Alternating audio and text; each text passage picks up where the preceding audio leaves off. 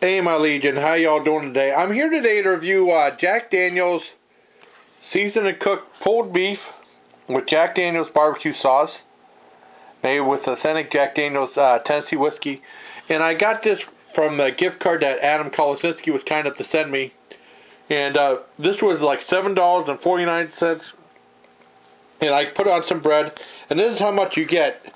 For a pound, you just get a little bag. It's not that much. I was kind of disappointed, but I wanted to try it. So I'm going to try it right now. Try open face. Okay. Well, figures. Okay.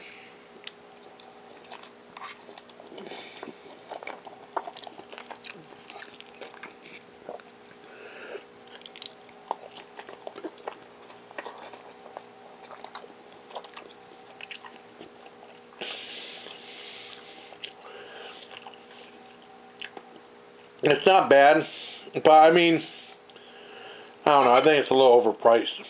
If it was around $5, then maybe, but $7.48 is too much. But as is, I give this a mild 7 out of 10. If they were to reduce the price, maybe I would have upped it to maybe 7.5. But right now, 7 out of 10. So there you have it for my review of Jack Daniel's pulled beef with Jack Daniel's barbecue sauce. I want to thank my friend Adam Kolasinski for the awesome gift card. And until next time, bye please.